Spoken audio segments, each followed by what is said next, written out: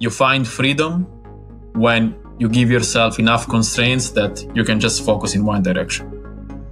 Which, again, it sounds paradoxical. We think, freedom is doing whatever you want when you want, which creates analysis paralysis, actually, for most people.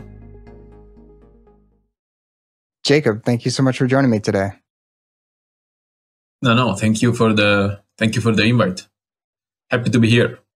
Oh, thank you. So to get started, why don't you give listeners a little background about who you are, what you do, and we'll go from there. Yeah, so I'm Jacob. I'm mainly active on X, formerly known as Twitter. And so my background, so I'm an engineer. That's my real background, let's say. That's my academic background. And in the past few years, I've been focusing on mostly psychology and human behavior. In particular, I've been focusing on understanding why people spend too much time on their devices. That's been my focus for I'd say for the past years, even 2 years. That has been my main focus. Okay. When you say engineer, are you talking software engineer or another type of engineer? So I am an hybrid engineer in the sense that I am a computer engineer and a management engineer, because I wanted to have like a hybrid background that could give me more advantages into the marketplace, which it did. So it was a good choice at the end of the day. Nice. Where did the interest in psychology come from? So it came from me trying to understand people around myself, because I've always been introvert, but not antisocial, just introvert. It's just spending too much time with people. I just felt drained. So I just preferred, observing. And by observing people, I just got naturally curious about why they will take some decisions, why some of their decisions will not have any reasoning, basically, but they will still take the decision. So I got more onto, every decision is emotional, and then when we do, actually, and then we use logic to rationalize the emotional decision. Yeah, so from there, and then looking at my habits as well, I became more aware of what I was doing, what I wasn't doing. And I realized I was wasting too much time on socials, playing video games. So I dug deep into the science, understood the science behind it, helped myself, and now and later, basically helping others do the same, just reclaiming back all their free time. Yeah, it's interesting. I had never talked to you about it, but I figured you probably had some balance issues in your past. And it seems like the typical way people become coaches or mentors in a certain thing is they struggle with that themselves.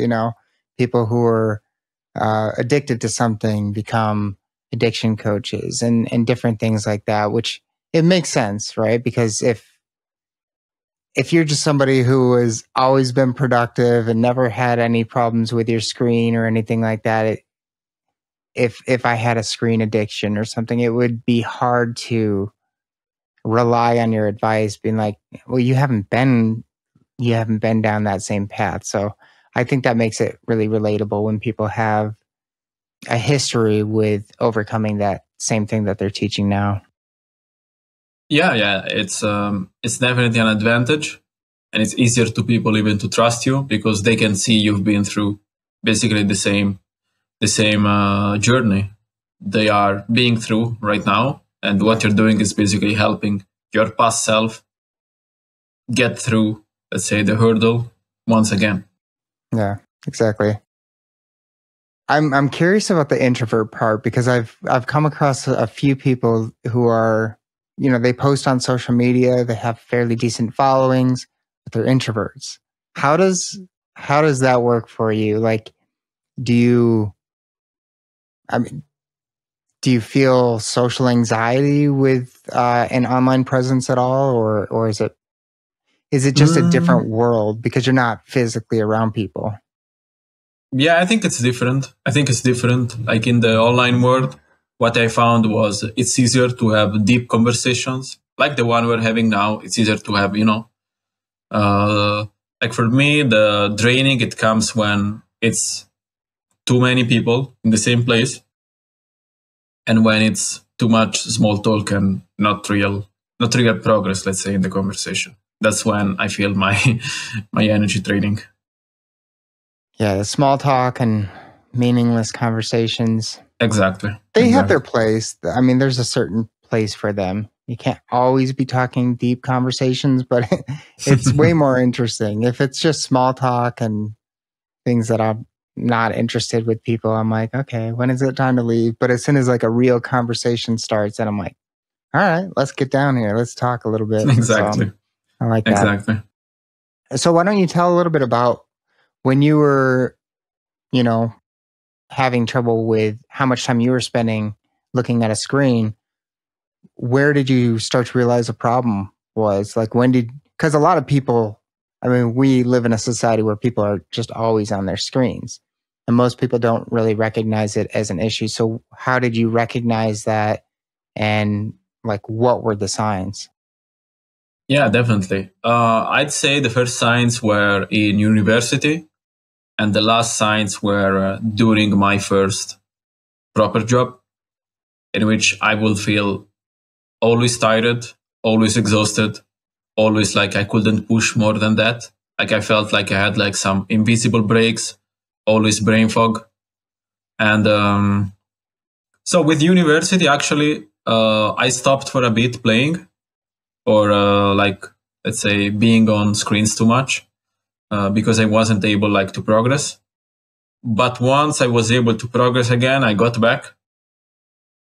Because at that point in my mind, it wasn't a problem, right? If I can do it and then I can progress in other things, why not? Which is one of the biggest lies and rationalization that we make. Yeah. And then at work, basically, I was always tired. I was always exhausted. So I used to work for a big consulting company in Europe, which is not in Italy. It's in another country in Belgium. So I went there to work. And basically I was working 8, 9, 10, sometimes 11 hours a day. I was exhausted. And then I would get home and the only thing that I could do was, just waste time on screens because I didn't know better how to relax, basically. I thought, I just, watch a series, play a video game, scroll a bit. But then eventually I saw that even though I was sleeping, or at least I thought I was sleeping well, I was always exhausted. So then I just looked at all my behaviors and the main ones were I wasn't training that much. I wasn't going to the gym at that time. So I started going to the gym. Things got a lot better. And then once I got my screens under control, things got exponentially better. And I remember like doing like a complete, basically 360 or 180. I don't know how you say it in the US, in which I was doing really bad at the start. And then in my last month at that job, like I was doing extremely well. And like even my manager got a bit confused. Like they thought, okay, this is not the same guy. And I knew why, because at that point I was, because the problem with screens is that they are really good in replicating something that is a primary need. So for example, a video game basically replicates you making progress. So in your brain, if you're making progress in a video game with little effort, why would your brain work hard to make progress in something hard, like creating content or just working, basically? Yeah. That was the main issue. So once I was able to understand the science behind the video games, especially video games and social media, then I was able to come up with methods such that even if I was consuming socials, it was basically to my advantage and not to my disadvantage. It's interesting that one of the things I've noticed with video games, I've played a few video games myself. I like video games. I don't play a ton anymore. but I'm on a Discord server. I have some friends that play video games, and the word work gets used a lot in video games, especially with certain type of games, like a game where you have to build up your character. You have to go and, build up your different skills and stuff like that. It's considered work to go and do that. Like, you just have to put in the work to build up your character. It's kind of funny because it's not work. It's not work in the sense that we think of work where you're being productive. It's work in a game that's releasing dopamine, and you're getting some sense of achievement in that. But it's an interesting concept to use the word work. And it's just something I've noticed because I'm around it a bit. What's your thoughts on that? Like, are we tricking ourselves to thinking we're being productive when we're not? The thing is, what makes video game really addictive. So I like to always use the analogy between video games and let's say real work that takes time, to master, is that video games always give you the impression that you're making progress. There is always an XP bar here, an XP bar there, and a side quest and a main quest, and things are happening. Things are always happening. But if you're working a normal job, let's say as a consultant, you're consulting for big companies, like before getting a raise or a promotion, like it takes months. Like you cannot, it's hard to see in real time the progress. It's just hard, almost impossible. But in video games, what you have is you always have the impression that you're making progress.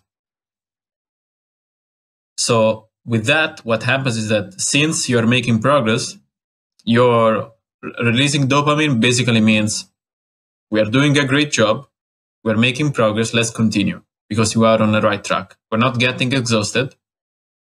It's not exhausting, let's keep continuing. Because if you think about it, let's say hundreds of years ago, our brain will release dopamine when, let's say, we get out of our house, we went exploring a certain zone, and after a while, we will find, let's say, water and fruits. So in that moment, our brain releases dopamine because I found the fruits. We probably are in the zone which has all the fruits. Let's keep exploring. However, the limit there is a physical limit. That means when you get too tired, you just get home. Or it's too late, it becomes dangerous, so you just get home. That's the main difference. But in a video game, like, it's just, you can go on for a lot longer. So that's why you end up, like playing more than you expect. Because it's just, you're always under the spell or under the impression that you're making a lot of progress really fast. There's something with, it seems like with a video game, your path is a little bit more restricted too, right? Like you can advance your character in a game, but there's not an unlimited number of ways that you can do this. You don't have an unlimited number of options. It's restricted to the protocol of the game, what you can do. Whereas in real life, maybe you want to learn how to code, maybe you want to learn how to make music and do a few other things. And each one of those things that you want to learn has hundreds, if not thousands or more, different ways that you can approach it and different aspects of those things that you can learn. And there comes to a time where I know I get this sometimes when I want to learn something, it's, I want to learn how to code this thing. And it's something that I want to do, and it's just sitting there as something I want to do. But actually taking that first bite into it and actually getting into it is very difficult. Whereas I can pick up a game and say, okay, I'm level 1. I want to get to level 10 tonight. Pretty easy. I know exactly what I need to do. Is that part of it? Just the not knowing where, like having so many options and not knowing where to start in the real world with different things?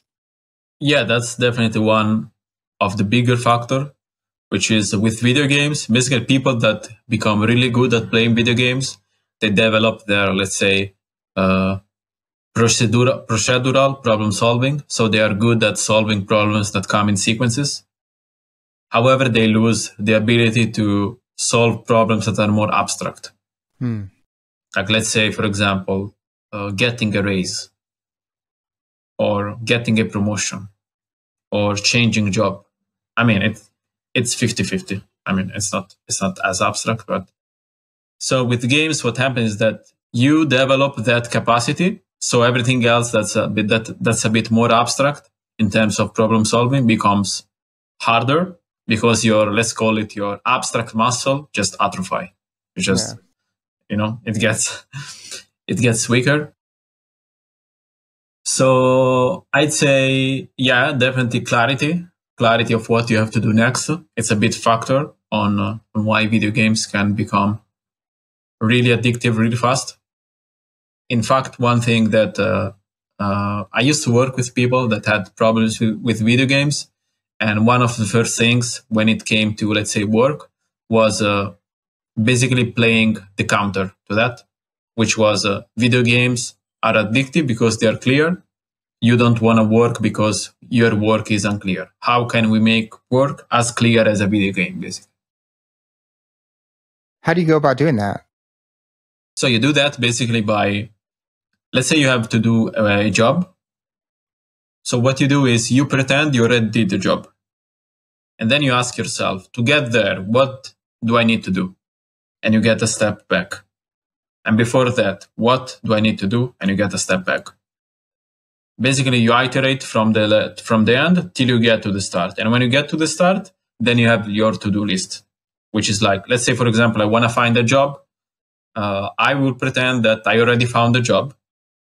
But finding a job means having done a final interview.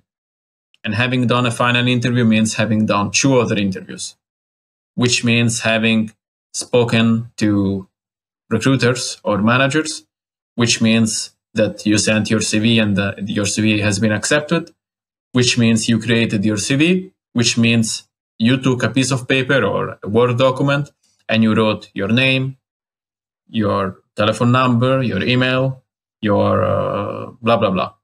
So now you have a to-do list. It's not abstract anymore. You got to the start of it and you have a to-do list. Another way you can do that is basically giving yourself constraints. So for example, I want to learn how to code with Python. You will go, I want to learn how to code data analysis. I want to learn how to do data analysis. And then you will constrain again. I want to learn how to do data analysis on a data set. And then you keep constraining. Which kind of data set? How big is the data set? So the more you constrained, the less options you give your brain, the more you can channel your energy into a single direction, which is what video games do. So from video games and other, even from social media, you can learn why we get addicted and use that same concept to your advantage. So they're actually useful. Like the mechanism is useful because it shows you how the human brain works. Even in writing, what I do is the same. Like, let's say I want to write about something which I'm not clear. I start niching down. I start giving myself constraint. And it always works because which in today's world sounds paradoxical, but you find freedom when you give yourself enough constraints that you can just focus in one direction. Which, again, it sounds paradoxical. We think, freedom is doing whatever you want when you want, which creates analysis paralysis, actually, for most people.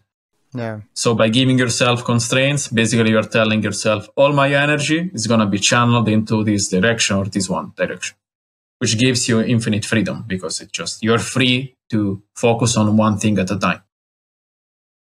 It makes sense. When I've produced music for years, and there's people will start collecting plugins and different tools that they can use for music. And one of a big technique for creating is to just limit yourself to a certain number of tools and say, you're going to create with these, and then you're not going to touch anything else and see what you can come up with. And that sometimes that constraint can really free you up and be like, well, I don't have another option. I can't sit there and just scroll through this list of plugins to use. So I'm just going to use the couple plugins that I've told myself I can use for this project and go. And you can find yourself creating a lot more. And it makes sense from when you're tackling a big task, like learning how to write a program or something, because before you break it down into those steps, you're looking at it as like, well, there's this program that I want to create, but there's 1,000 different ways that I can get started. So I like that iterating from the back, or like going, deconstructing the process from the finished product. I really like that.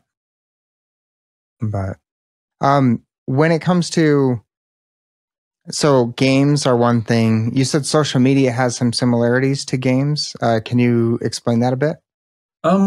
Social media is a bit different. I mean, in social media, let's say the algorithm still mimics the feeling of making progress. However, it works a bit different in the sense that, like a social media algorithm, a social media feed is the same as like going to the casino and playing with a slot machine, in the sense that we keep scrolling because we know that eventually we will find something that we like. Otherwise, it wouldn't be scrolling. Yeah, makes sense. And that's the whole point. The maximum amount of dopamine, which is like the maximum amount of, let's call it, I'm going into the right direction, it's released during the anticipation of the reward, not during the reward. It's not when we find what we like, it's when we search for what we like. So what the algo does is basically it gives you something that you like, and then it gives you 3 that you don't, and then it gives you something else that you like. So the time that piles up is the time between the things that we like. So it's the time within one search to the other. It's not actually the time of us consuming the content. It's us searching for the content.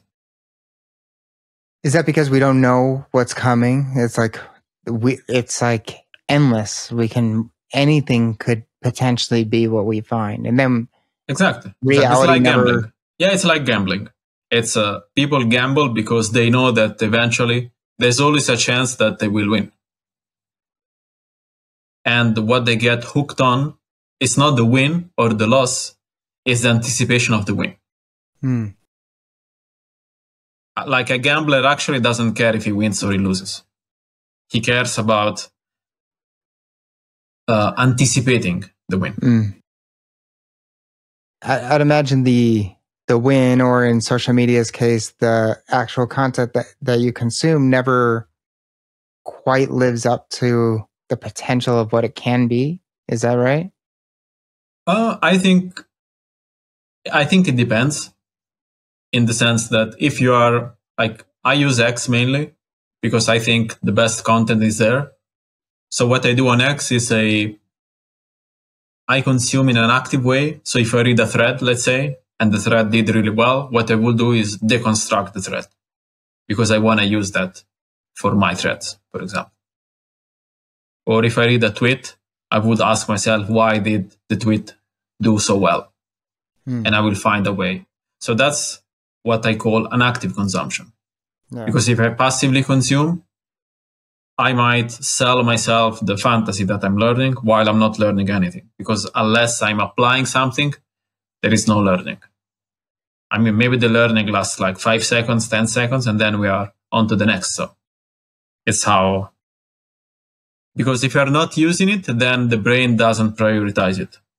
So it just, it just forgets, which is useful. But I think one of the biggest illusions is that some people think, oh, I'm on X, I'm scrolling on X because I'm learning. And actually, they're not learning anything. They have the illusion that they are learning, but they aren't learning. Because if I ask them questions about that content, they don't remember. So. How do you transition from... How do you make that transition from active scrolling to... from doom scrolling or whatever you might call it, to active scrolling? How do you... Can you give a little bit of insight into your mindset when you approach. Like, say you log on to X, you're not posting right now, you're going to be consuming. Can you maybe talk about how you choose what post you're going to look at, and then how you actually go about that, how your mindset is? Yeah. So I mainly use lists of people that, let's say, I want to engage with. Perhaps they are friends that I want to support, or they are people that I want to consume the content because I know that they write good content. So I will learn from that. So what I will do is I will set my intention. Why did I open the app? Or why did I go to the website? And then I will use lists. I mainly use lists. I don't like to scroll the timeline. It's just too time consuming. Even if you find good things, it's just too time consuming. Yeah. So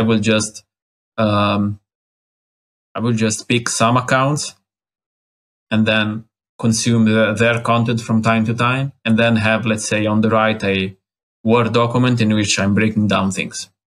And there are two advantages of that. So the first advantage is that you become an active user instead of a passive user. So you actually get to question what you are consuming. This is another problem, which, if you want, we can talk about later. And the second of all, because when it comes to social media, the main problem is that dopamine is released, but effort is not made. Like, you're not making any effort when you scroll. Like, you're not expending energy. So by putting in effort in actually studying the content and applying the content, doing something with the content, you are actually putting in the work. So your session is going to be lower, shorter by default, unless you are in the zone, let's say, and time is passing. But in that case, you are actively consuming. You are using it to your advantage, and you're not used by the algorithm. That's the main advantage. I would imagine some people hear that and they say, well, that's taking all the fun out of it. I don't want to, because a lot of people want to do things like social media, TV, which I'd imagine you lump in with screen time, right? And TV is a bit different, but there are some similarities in my opinion too, because there are activities that people want to do to waste some time. People, maybe they're sitting at a bus stop and they don't have anything to do, so they pull their phone up, they go to their favorite social media app, and they just start consuming. And it's the same thing with TV. People get off work and they're like, well, I've already done my work for the day, so I'm just going to waste some time. They probably don't consider it wasting time, but they're relaxing. They consider it relaxing. And they probably would say the same thing around social media. So what would you have to say to that? Like, I want to relax and consume some content. Why should I be productive with it? I would just ask, are you okay with your life? I had people in many DMs asking me why I don't work basically with everybody. And my answer is always the same, because the thing is, the more money people make, the more they value their time. The less money people make, the more they value money and the less they value time. So in my field, what I do is, generally, I work with people that they have money, they are set. They just want more time. And one of my constraints is always, if you don't respect your time enough, I will not work with you. That makes sense. So for me, it's if you are okay with where life is, then we don't need to work together. But if you are complaining and then you want to also have fun, as they say, which is not fun at all, it's just the illusion of having fun, then there's nothing I can do. It makes sense.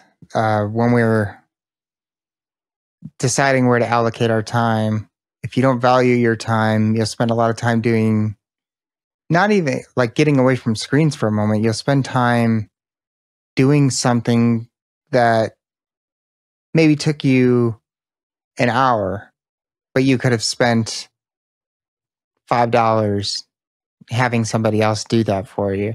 So you're really bad at allocating your own resources. And then when it comes time to make money, you're not as proficient as or productive as you could be.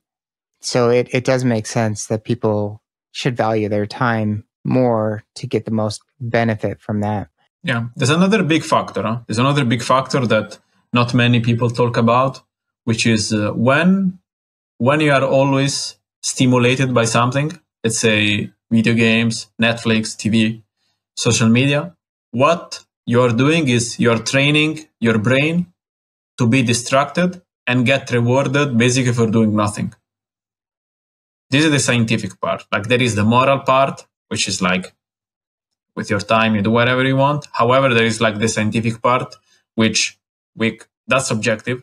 That's objective truth. The other one, it could be more subjective. Like, oh, I have 3 hours, I can just waste them. Cool. However, if you're trying to progress, let's say professionally, what you're doing is in your free time, you are undoing all the progress that you are making at work. So for example, if your work needs you to be like productive and hyper focused, what you're doing in your free time is undoing that progress.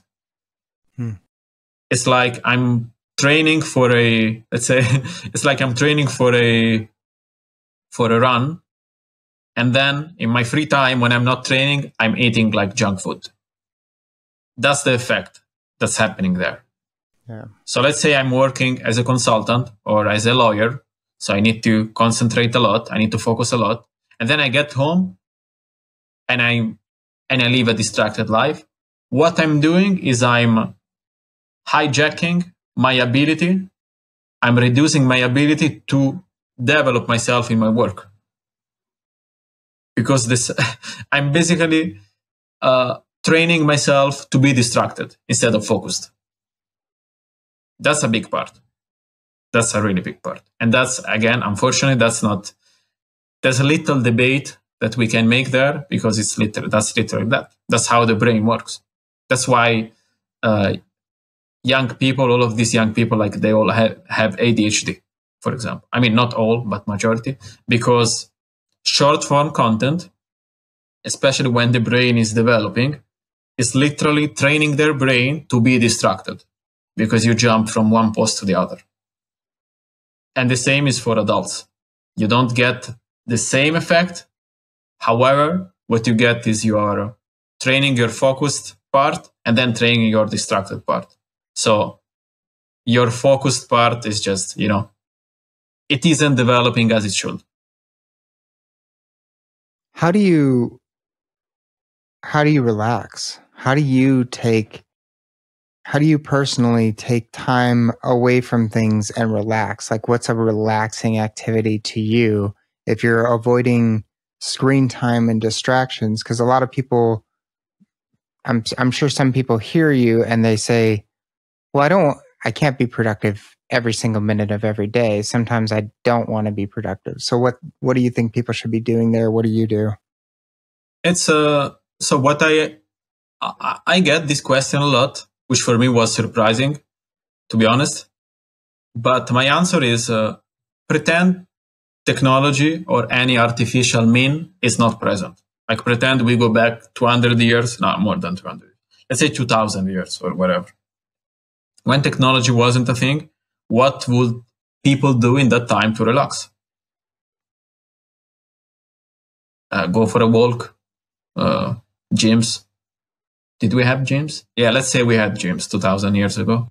Go to the gym, do a sauna, steam room, just touch some grass, or as I like to say, cut some grass. Like if you didn't, like people talk about touching grass, but not enough people talk about like cutting grass. Like I did that. Like it's fun. That's fun. And it's relaxing. Stay in nature, basically. Just pretend for a moment technology doesn't exist and ask yourself, what would myself 2000 years ago do to relax? Because if it's artificial, that means a man created it. So that means it's not needed. That makes sense. What are your views on like artificial intelligence and utilizing AI for both productivity and leisure time, because there are both possibilities with that. Mm-hmm. So I think AI is a double-edged sword in the sense that for when it comes to productive activities, it's really good, like to basically replace your time with automation. So that's great. However, then there is the other part of the sword, let's say, which is like the disadvantage, which is that so when it comes to screens, basically you have three main, I call them the three main demons, which are video games, social media, and adult content.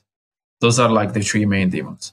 So with AI, the problem with AI, this is like for me the main problem, is that it's like injecting steroids in those demons.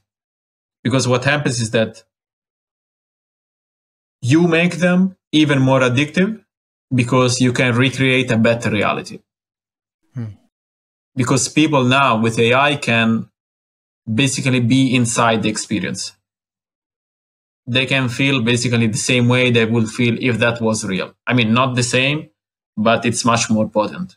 So that makes it even more addictive. But for the good part, let's say, I think AI it's really good. I use AI myself to automate some tasks, to do market research, for example, or let's say I have a text that's not structured. I will just plug the text into the AI to get like a more structured text instead of like going through all the pages.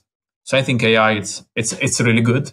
But then again, like you have the other part of the equation, which is you can take whatever is already present and make it much better or much worse. And with much worse, I mean much more addictive. I would agree that AI is definitely a double-edged sword. It really comes down to how we use it. And there's more than just productivity. There's implications for war and all kinds of different things where it's like, sometimes I feel people are either pro or against. Like people like to be binary with their choices, right? And it's like everything is nuanced to me. So I look at it and like, well, AI is really powerful, can be used for great things, but it all depends on how it's programmed, how it's used.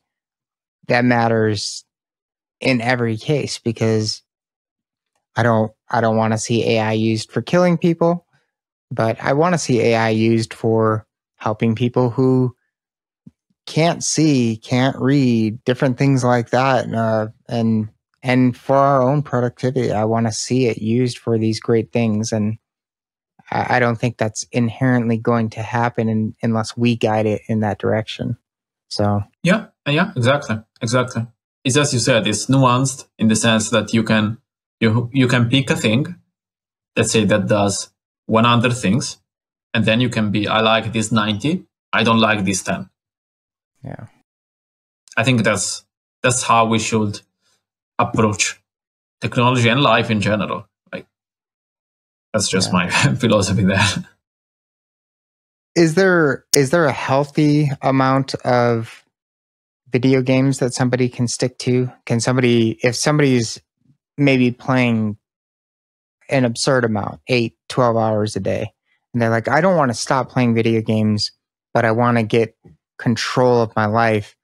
When you're coaching people, would you have them just stop completely, or would you have them taper it down and limit themselves to a certain, time frame per day?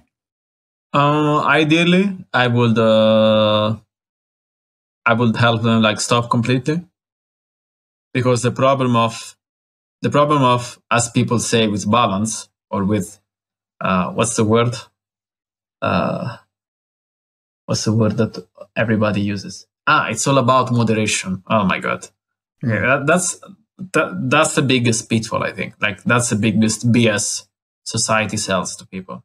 You can drink just in moderation. Like every drinker started in moderation. Every alcoholic started in moderation. Is everybody gonna be alcoholic? I'm not saying that. I'm saying it's a game of probabilities. So instead of complaining about something, we can remove the problem at the root.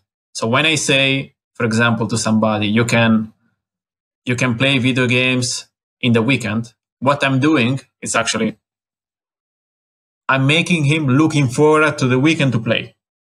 I'm not helping him stop. Like on paper, it sounds cool, right? Oh, I will just play in the weekend. But with me telling him that, I'm giving him basically an incentive. Okay, you need to look forward for the weekend because you're gonna play, which isn't the point.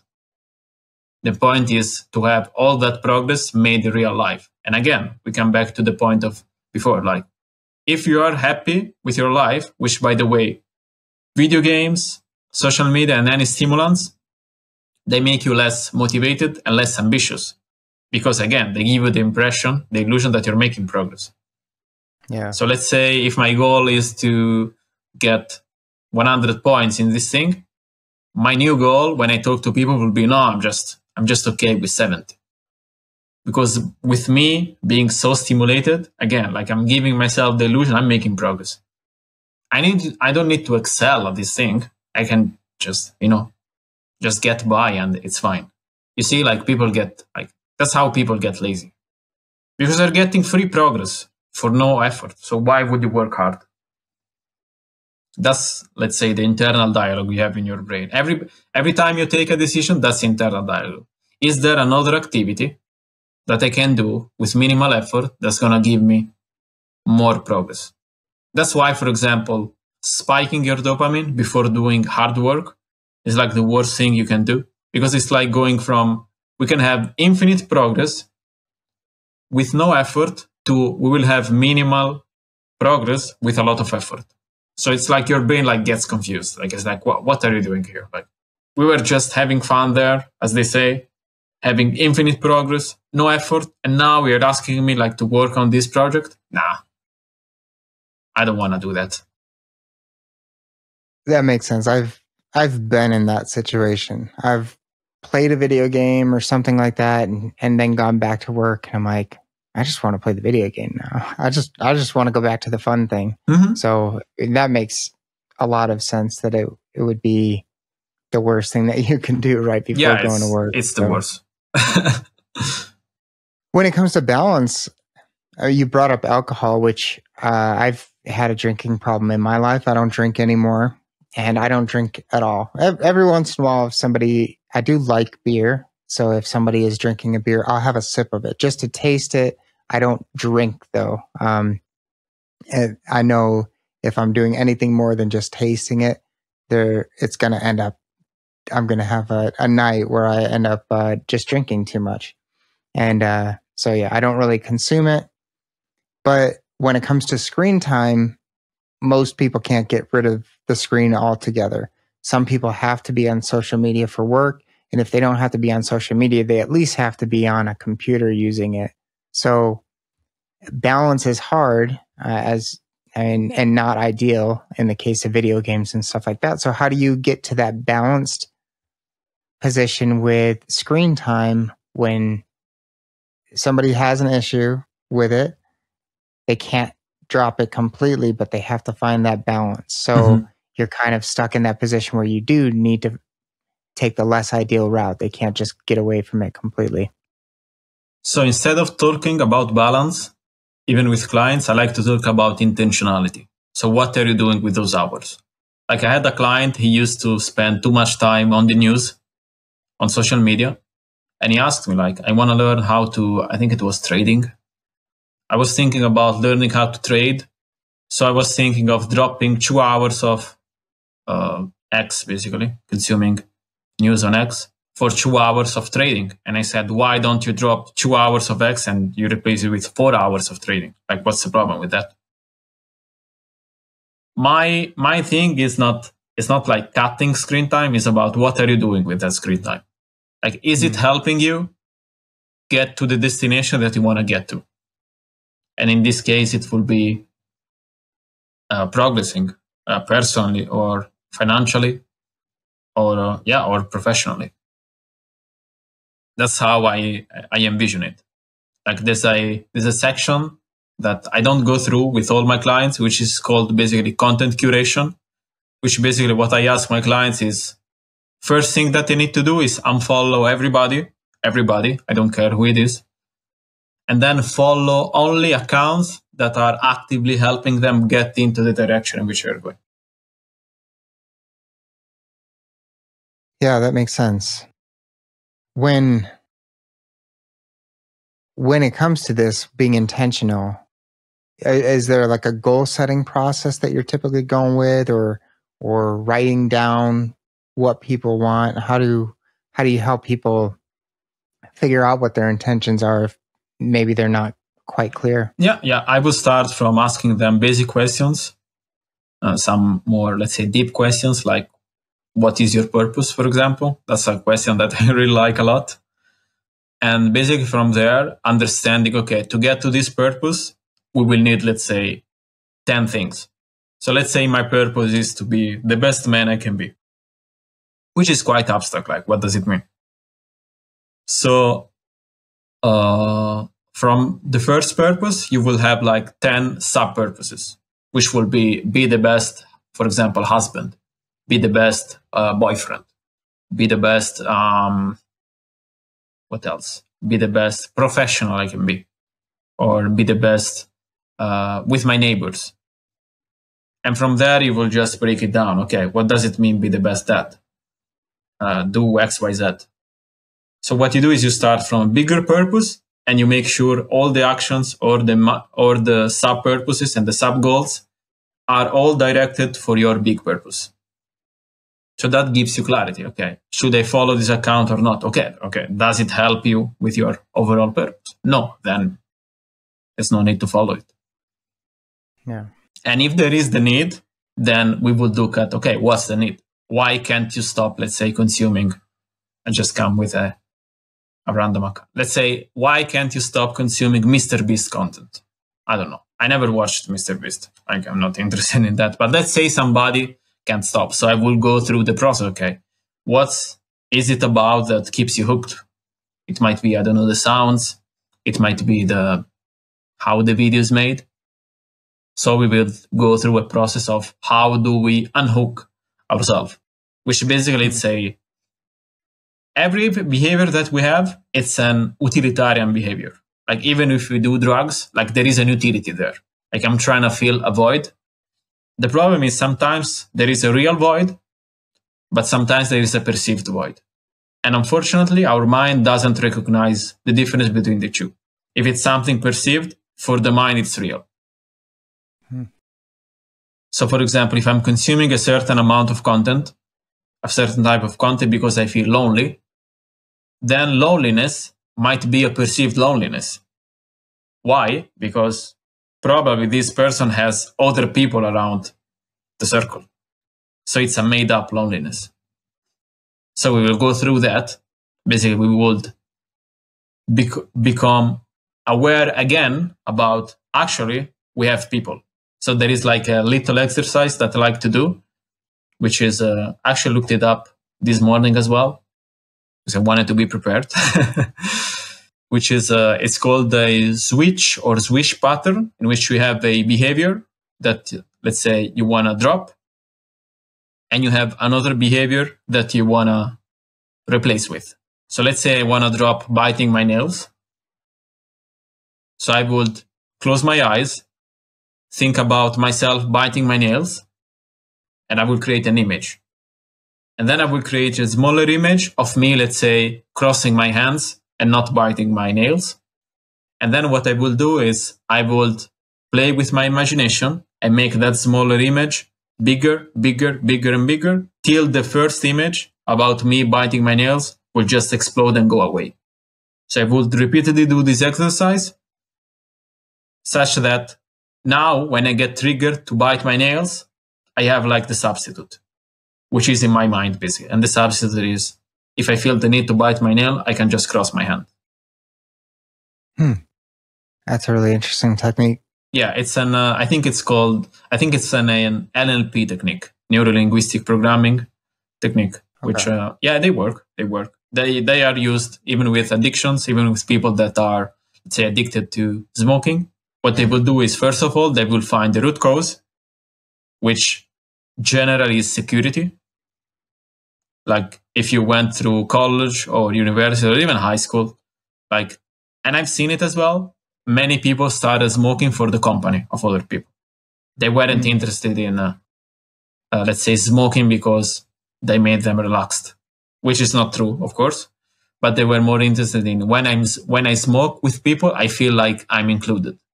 I feel secure, because the goal of the subconscious is making us secure. That's the main goal. Doesn't matter how. Yeah. If it's smoking, if it's doing other stuff, it doesn't matter. So what we do is we understand the need. We look at the need. Is this a perceived need or is it a real need? And then we find another way to get that need satisfied or met. And this technique helps in replacing, like, let's say, your maladaptive behavior with a better behavior. Okay. You mentioned three did you call them three demons? The adult content, video games. What was the other one? Social media. Social media. Okay. Between those three, is there any of them that are harder to deal with, or are they all pretty much equal and different on their own levels? I think the hardest one is probably adult content, because basically what it does, it simulates our self-reproducing, which is the ultimate, let's say, human goal, like to replicate our species. So with that, we are simulating ourselves replicating. So our brain is like, good, you are replicating. And then reality hits and you did nothing. That's why people get into shame cycles. And then the shame makes you get back to that same behavior, because it's the only behavior in that moment that makes you feel less shame, which then makes you feel shame. It's like an endless cycle of shame.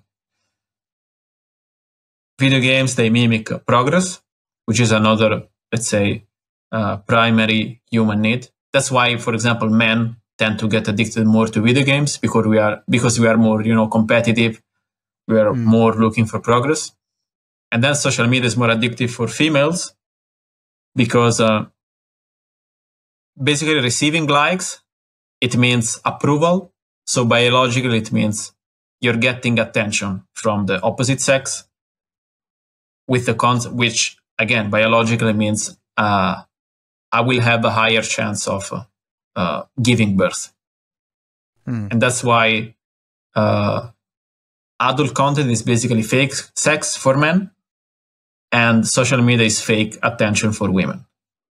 But since we can get it basically at infinite, because you can just click, right? Or you can just post a new photo of you being a bit provocative and you will get likes.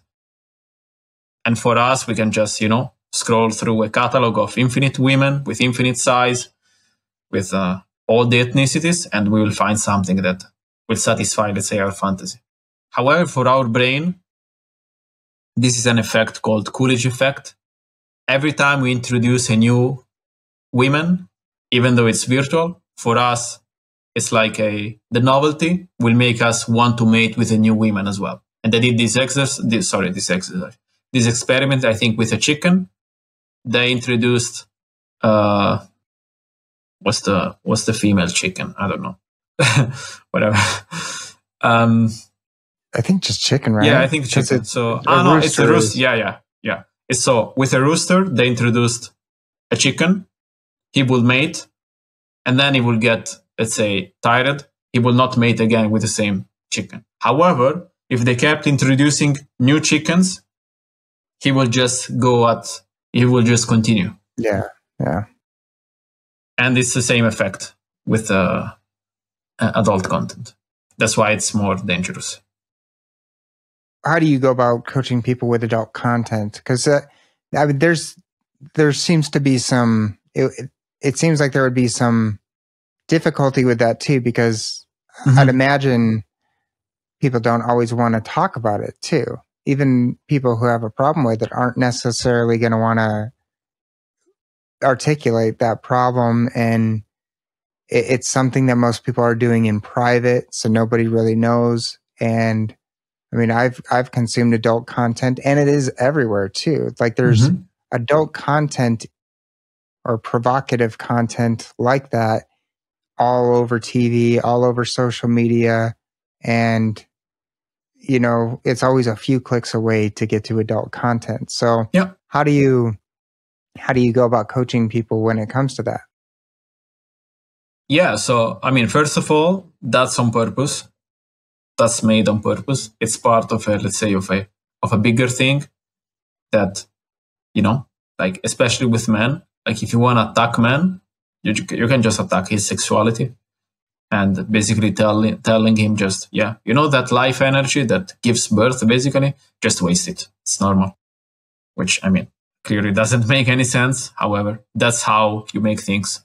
That's how you make things normal. So even then, like the first step with me when I work with these clients is I just ask them, like, is it like, if it's normal in society, let's talk about it as a normal thing.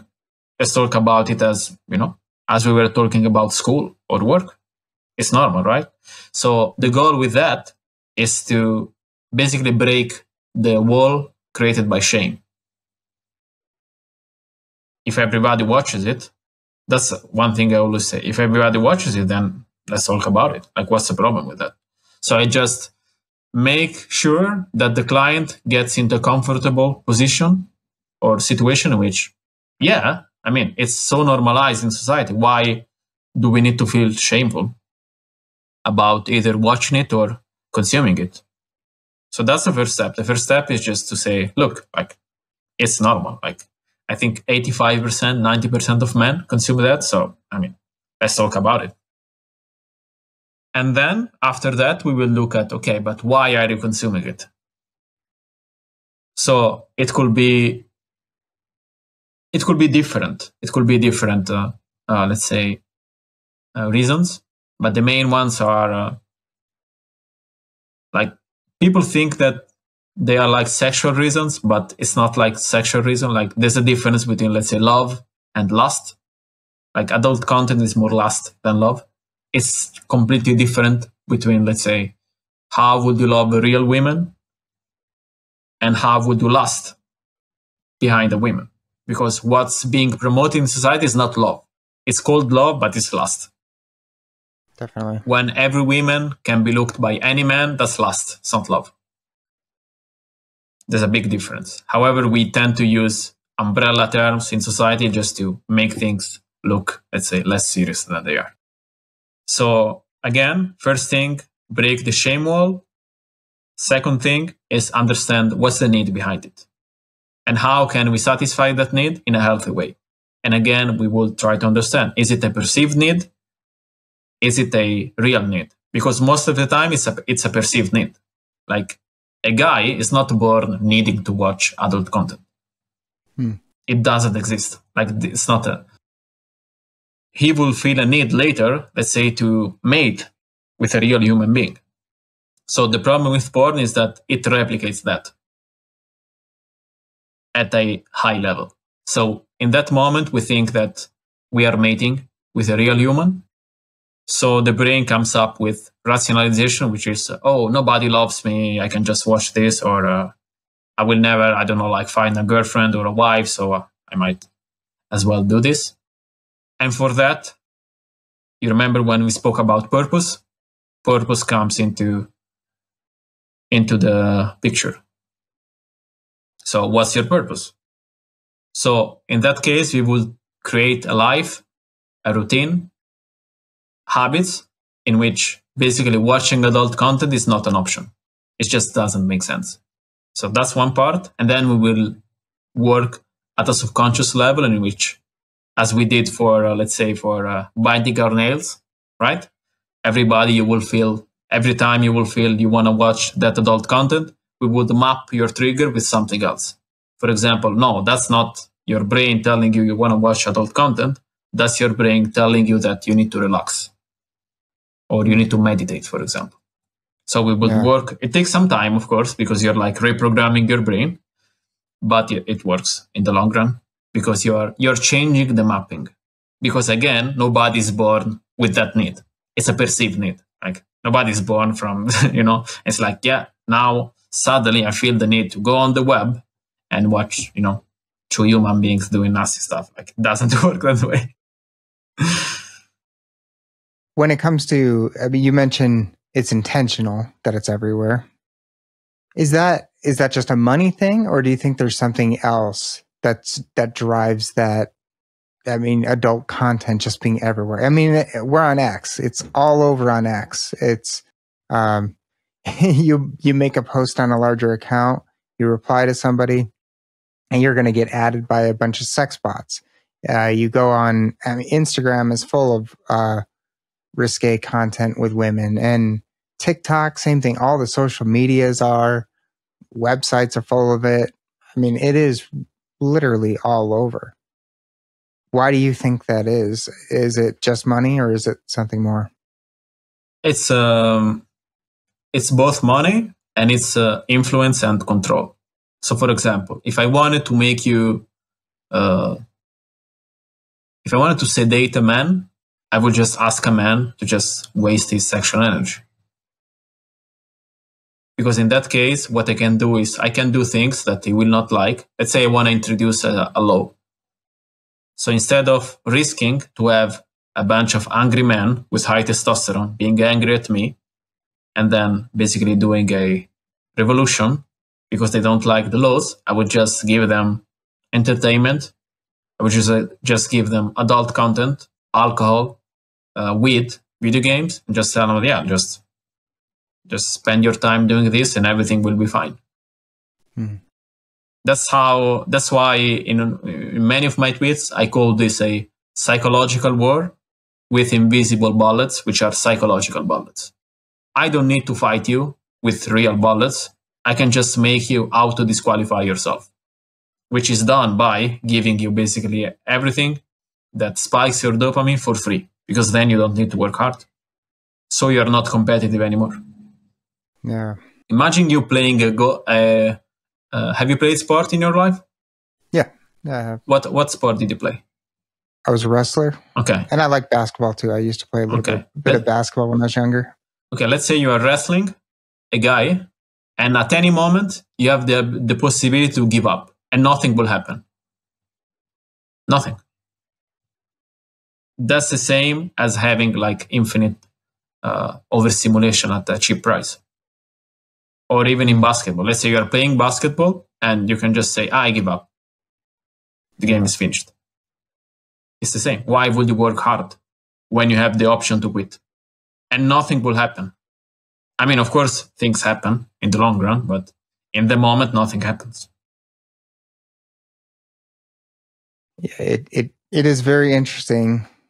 I mean, porn is not exactly new. There's been porn for a long time, but the accessibility of it is very new. I mean, I grew up with computers, and I mean, back then, I mean, when I was a little kid, I looked at some nude images, but I remember it, it took time for it to download, like just an image.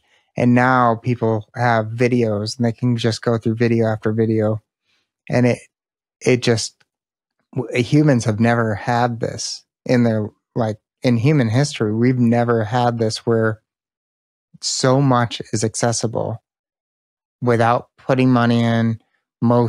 Children can largely get access to it without giving any kind of verification. It's troubling. I mean, and children especially being exposed to this and not really understanding how to have a normal relationship, not understanding that like it actually takes work to get a girl that you want to be with and to get to the point where you're having sexual relations with them. There's a lot to it. I mean, what's your opinion on that? Like, what are we, is it just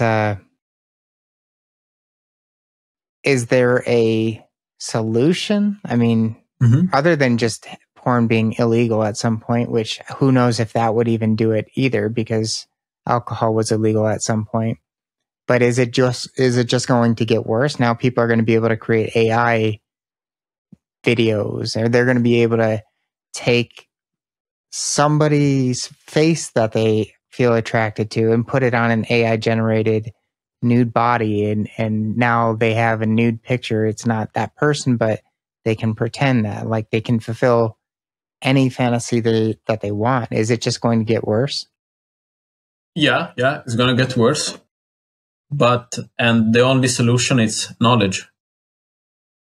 Like, it's for every person in this planet, sooner or later, they're going to encounter that, whether it's that or something else that they will come up with. So the only solution is knowledge. It's knowing the enemy. Like, to fight the enemy, you need to know the enemy first. Yeah. And to know the enemy, it means that parents need to have open conversation about, look, like, you're going to find this. Be careful. It's going to be addictive. They're going to try in any way to put it into your brain to make you addicted. So you want, basically, such that you will not be able to, to fulfill your dreams or to get to your goals, because it's not possible. Like, it's not possible to operate at 100% when you always have an escape. It's just not possible. Like, it's just human. So knowledge and openness, like being open about, look, like, you're going to encounter this, you're going to see this, and you want to talk about it, we are here. Like, I remember when I first encountered it, like, the first thing was, I cannot talk about this to my parents. Because there is this taboo, right? You don't talk about these things. However, when I will be a parent, I will be 1000% open with my children and be like, look, like, this is the real world. You're going to encounter this. It's not going to be easy because it's going to be shoved like from left and right and center. Yeah. And let's be open about it. There's no shame, because the biggest thing is shame here, because that industry basically uses shame to make people even use it more. Like, for example, like, do you know why and I don't know if they do it, if they still do it. Do you know why on cigarettes packs they write smoking kills you? No, I mean, just to get people to stop, I'd imagine. Nope, because when you see smoking kills you, if you are a smoker, how do you feel? Yeah, I mean, you feel like crap. You're like, well, it's a shaming thing. Yeah, and what do you do when you feel like crap? You smoke. You smoke. Yeah. So I think it's intentional. I've never thought about that, but that actually does make sense. Can you explain how that's done in porn? In porn, it's the shame. So, for example, let's say I perceive the need that I want to consume it because otherwise nobody loves me, and I'm trying to fill a void, let's say. So what happens is that I consume it, I think the void is being filled, and then once I get back to, let's say, reality, I'm ashamed because actually I did nothing. I just wasted my energy and my time. And nobody loves me anyway, which is not true. But that's another story. And so that creates shame. And when you feel shame, what happens is that you need something to placate the shame, which normally is another stimulant, which it's adult content most of the times, if that's what you use, if not worse. Yeah. Yeah, I mean, the whole thing about having conversations with your children, it probably sounds pretty uncomfortable to a lot of people because, I mean, historically, the birds and the bees conversation was the conversation that people didn't want to have with their children that you eventually need to have with them because they're going to come across sex at some point. But porn is even more abundant than real sexual opportunities. And just from my own experience, I mean, I remember the people I would talk about porn with were my peers, which is probably not a great place to go to talk about that because they're in that same mindset of they don't see anything wrong with it. It wasn't until later in my life where I was like, yeah, I don't think porn is a great thing. There was a time where I didn't think it was a big deal. But then later in life, I'm like, yeah, it's pretty destructive. And you don't realize that as a child. And I think those conversations are important to have with children. Children and young adults, men, are not always self-aware enough to really grasp what you're giving them as far as knowledge. So while I do think knowledge is important, how do you get that knowledge to land with people whose brains are still developing, and they don't, especially children, they don't see the long-term consequences of things. They tend to think about short-term. A year is a very long time for somebody who's 17 years old. 5 years is almost unthinkable for a lot of 17-year-olds.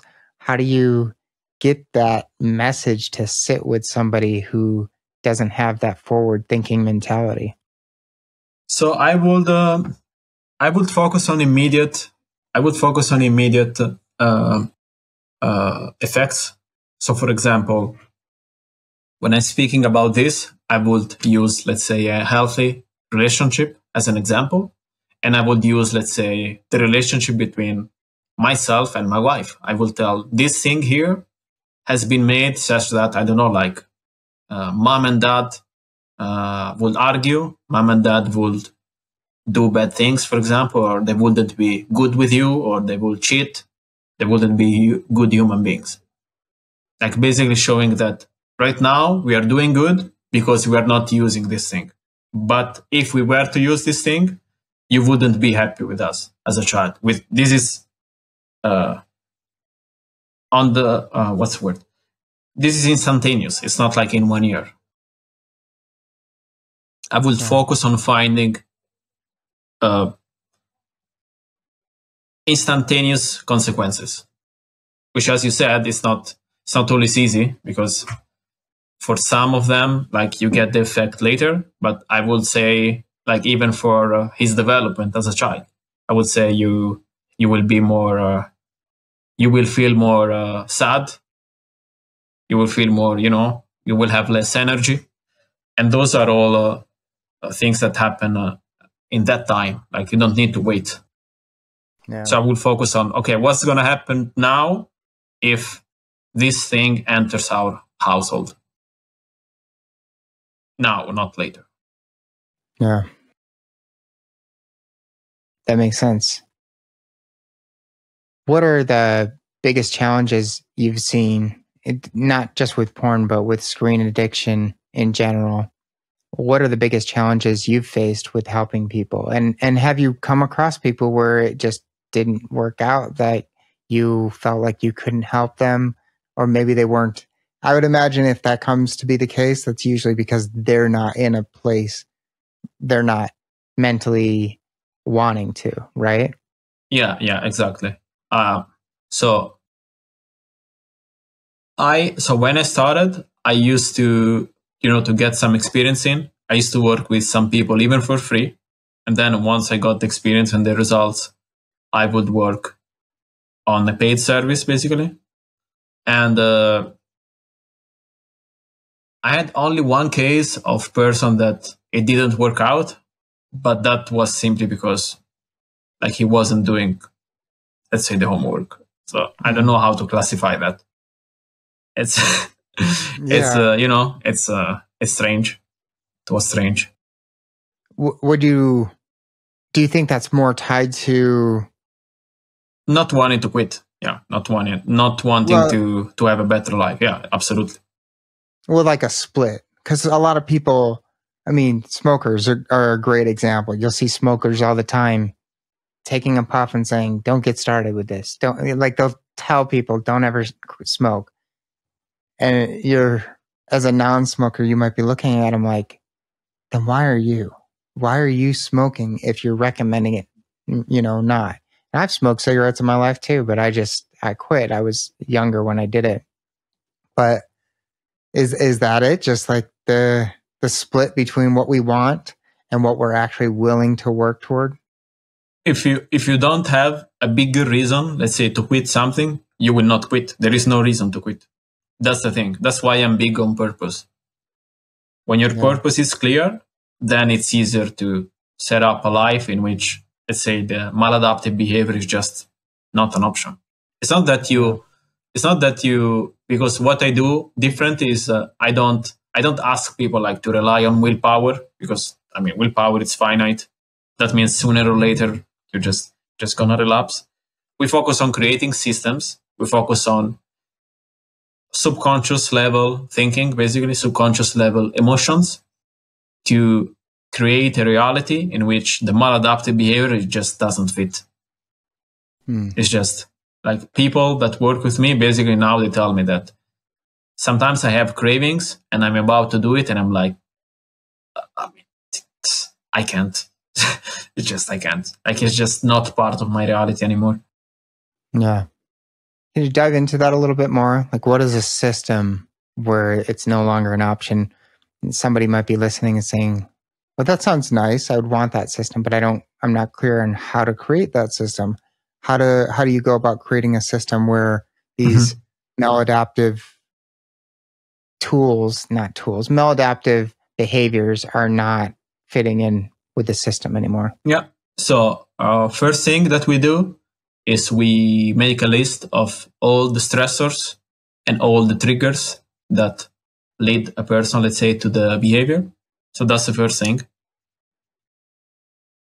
And once we find the stressors and the triggers, what we do basically is we create a preemptive plan in which we would, for example, reprogram our subconscious with phrases, for example, in which we will tell ourselves, for example, I feel a craving to do X, but in reality, it's a craving to do Y.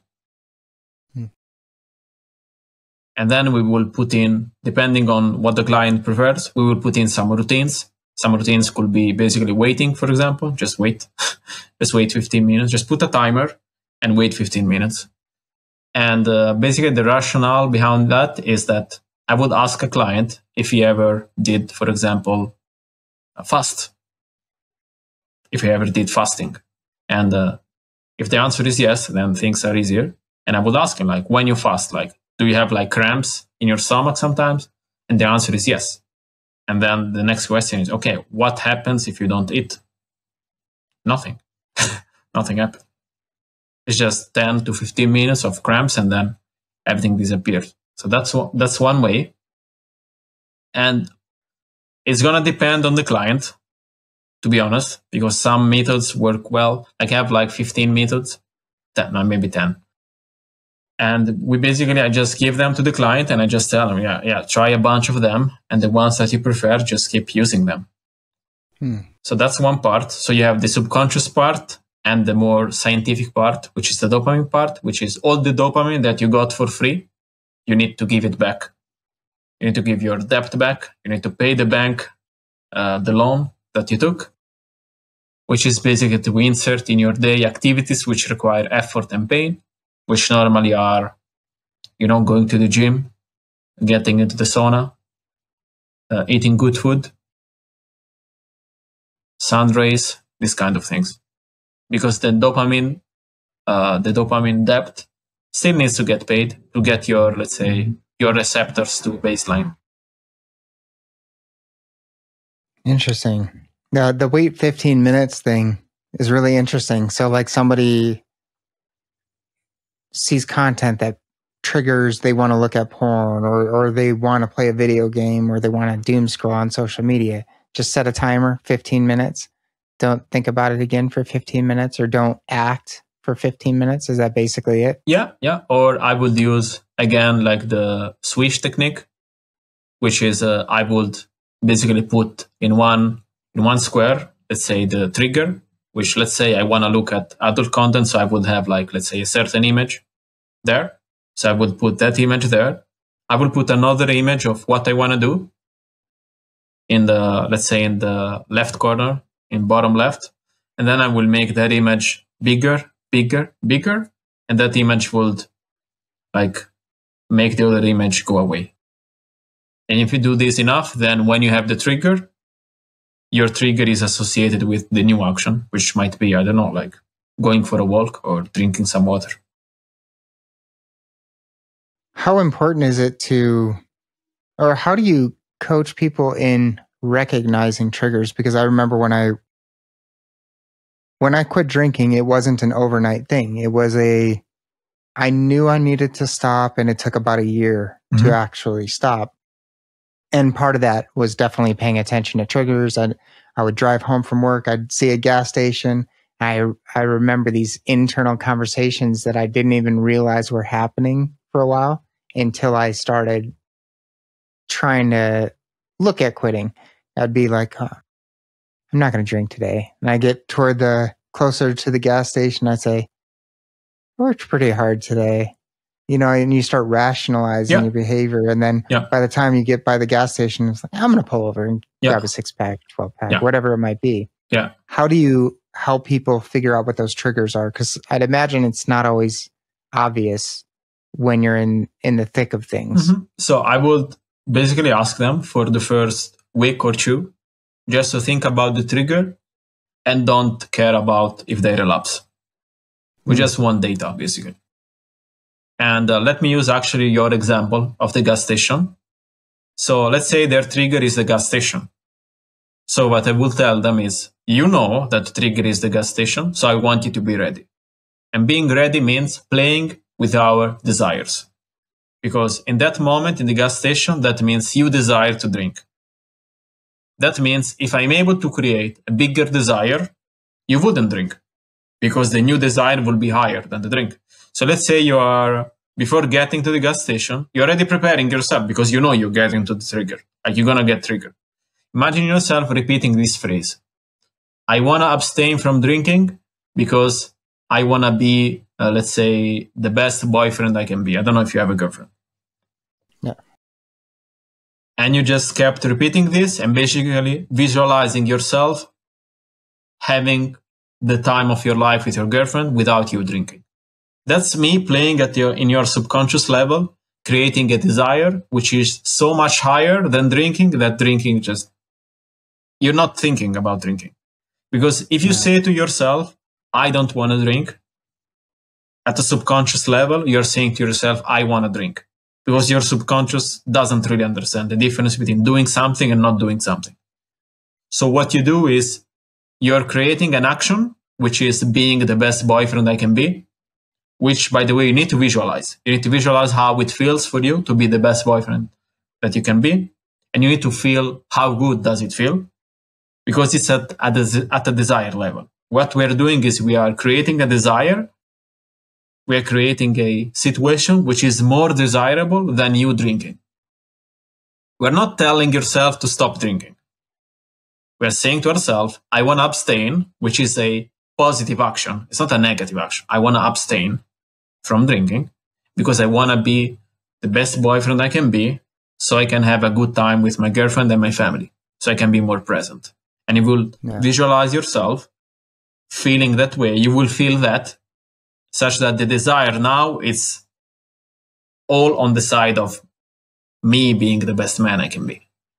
That's how we do it. You don't tell yourself to not do something, because when you tell yourself to not do something, it's like you're giving oxygen to that action. Yeah. You're giving oxygen to that thought. Yeah. So what you want to do is you want to give all your oxygen to something else, which is it's not that you are distracting yourself. It's not about distracting yourself here. We're literally saying, I want to abstain from this action because it doesn't help me. I mean, I'd rather use because I want to be XYZ.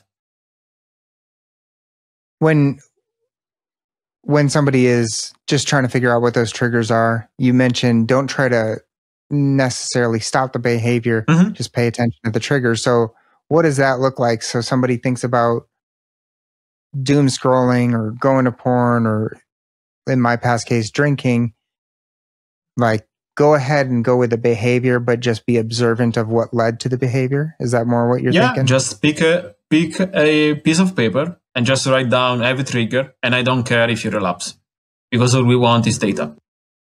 We will think about not relapsing later. Again, we cannot fight something that we don't see. We can't. So first we need to see it. And if they relapse because it was a trigger, then they forgot about, good. Now we have a new data point. It's not going to happen the next time now. Yeah. That's pretty much it. Yeah. Interesting.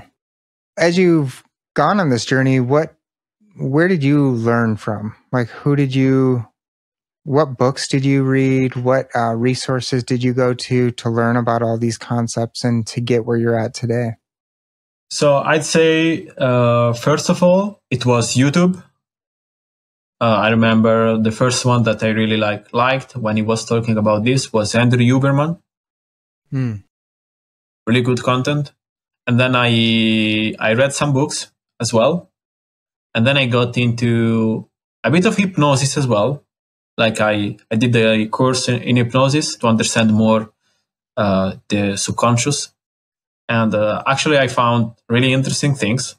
And I can give you an example. Like people think that people that are overweight, they eat a lot because they're not disciplined or they don't care. But in reality, most of the times there is a bigger issue, which could be that I eat a lot because all that extra weight is an armor against the outer world. It's what? An armor. Oh, an armor. Yeah. Gotcha. Yeah. It's a security from the outside world. Let's say not you. Let's say there is a girl, which is like really young, a really beautiful girl, which is really young. Let's say the girl, she experienced some nasty experience with some familiar, with someone of her family. And then she gets, let's say, she gets looked at as not being a good girl by other guys. And then she gets into a relationship. And then she gets mistreated by a guy again because she's a girl or whatever. Then what happens is that the brain needs to find a way to protect you. So in that case, let's say the girl cannot learn martial arts. What it will do is, okay, let's start overeating. Let's start gaining weight such that I'm not getting attention in the first place. So nobody can hurt me now. Interesting. Those are the reasons that when you work through them, you understand. Because if I'm able to show to this person that actually there's nothing to fear, which of course is going to take time, it's going to take, unraveling the situation, understanding the situation, then the reason why they are, let's say, overeating just disappears. And now they can start losing the weight.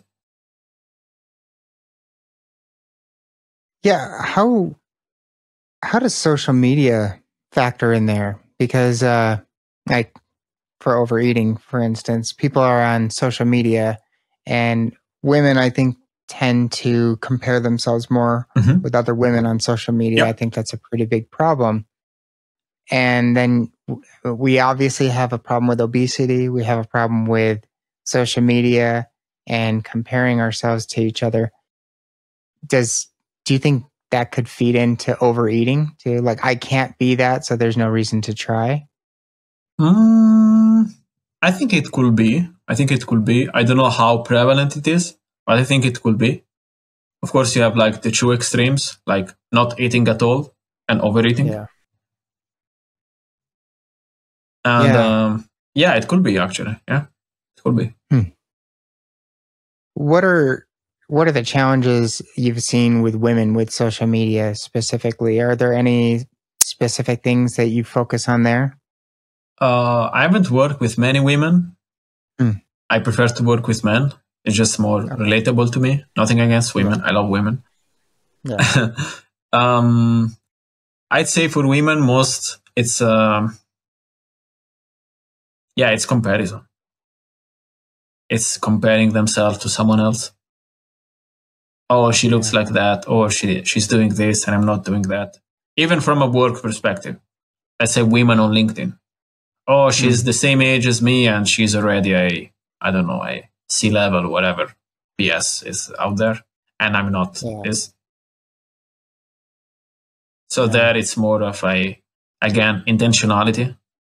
It's more of using other people's success as, look, actually it's possible to be successful because I know this person and I know I can be successful as well, or I can put in the effort.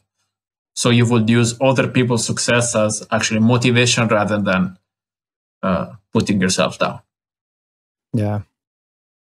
Makes sense. When you mentioned Huberman Labs, I'm a big fan of his podcast. What was it about that podcast or his content that drew you in? Is it the scientific approach to it, like the science backed? That's what I like too. Yeah, the science and the precision that he has as well. Yeah. How much? I mean, you said you've had screen addiction issues in your life. Where's your life now compared to where it would be had you not gotten that under control? I would just love for you to think that through and kind of give some insight into that. Yeah, I mean, it's so first of all, I wouldn't be on this podcast. Second, I wouldn't be working on my online business. And third, I would say I would be content with the minimum. So I would be satisfied with like the bare minimum. And I will not, let's say, fight or put in the effort for what really matters to me. I will just get by, do my job, get home, play video games, scroll on social media. And just rinse and repeat for the rest of my life, probably. I know you work with people who are more motivated, but what would your message be to people who aren't taking a look at that?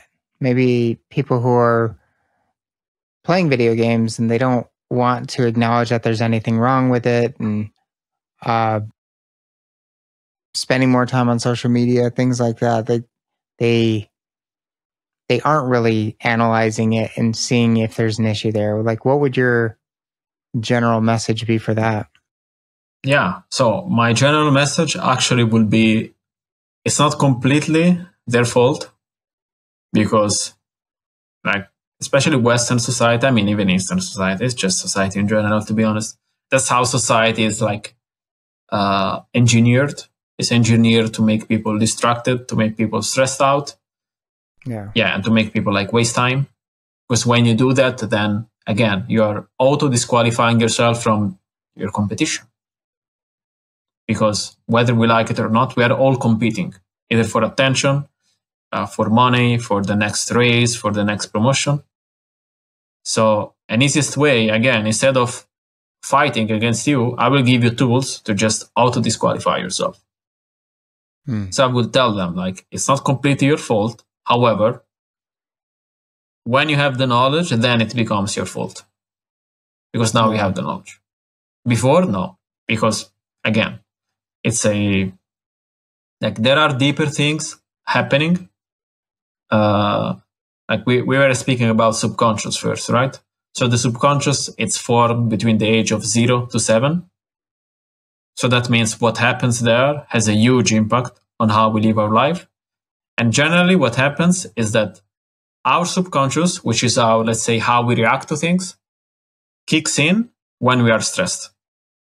So if I'm somebody,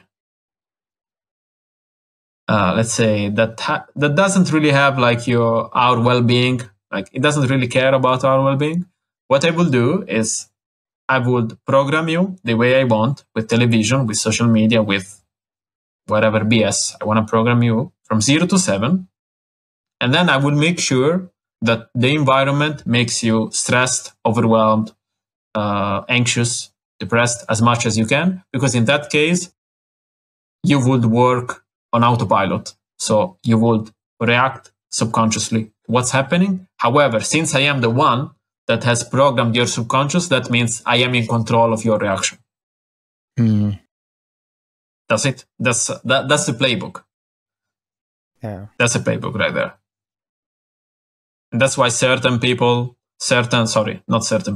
things might be normal in certain countries, and tough people, they might come from other countries, and not so tough people might come from some other countries. That's how. Of course, you can change that. And that's another reason why they don't teach this in school. Like, you never hear about like even conscious mind or subconscious mind in school, because it's like giving you like the solution. But why would they give you the solution if my goal is to make you react the way I want you to react? That's the truth.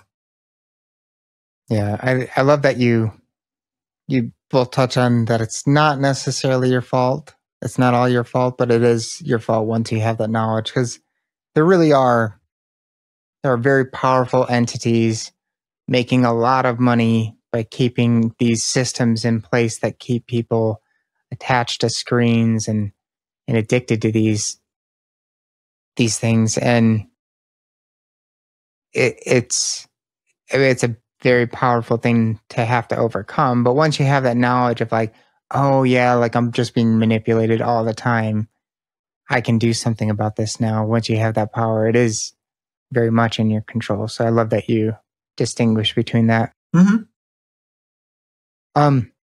You mentioned you did like some books and stuff like that. Are there any specific books you recommend or anything? Not specific books. I wouldn't say specific. It's more pieces here and pieces there. Like, to be honest with you, I don't even remember like the names of the book.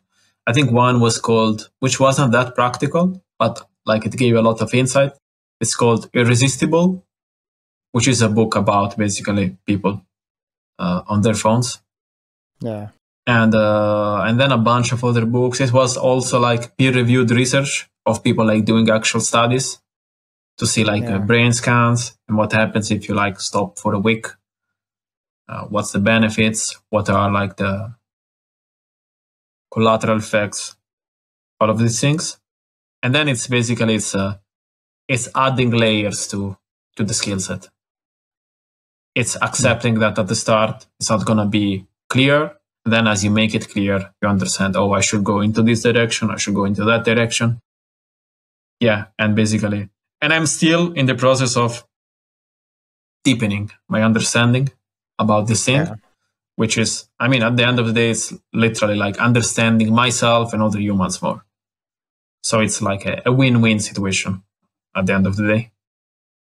Yeah, I think anytime there's so much knowledge out there, and we only have so much time in our days. Like it's all about that continuous journey.